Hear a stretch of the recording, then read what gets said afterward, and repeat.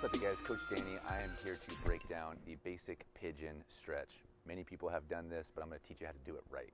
All right, so that target side leg is forward, bent knee, and what you're trying to go for here is you're trying to get that full leg, the target side leg, on the ground. That's the idea, all right? So a lot of times I see people doing this, and they're just kind of like hanging out here.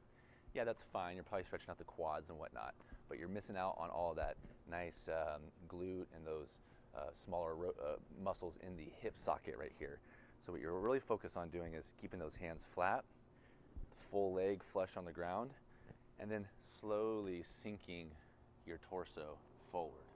One thing that helps me soften into this pose is taking big diaphragm belly breaths in, holding it, exhaling, and then sinking deeper into the pose. I do that 3 times. Let me demonstrate.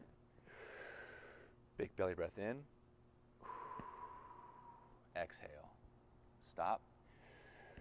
Belly breath in. Exhale. Stop. Belly breath in. Exhale.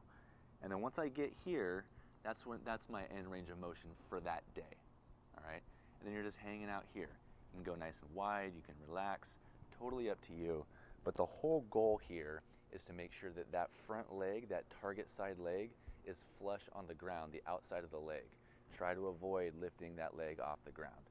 I would recommend doing this post-workout, maximizing that end ranges of motion, making sure that your body is nice and warm and loose, and 2 minutes on each side post-workout. Give it a shot, guys. Let me know what you think. Remember to subscribe to this channel, like it, share it with a friend, and I'll see you next time.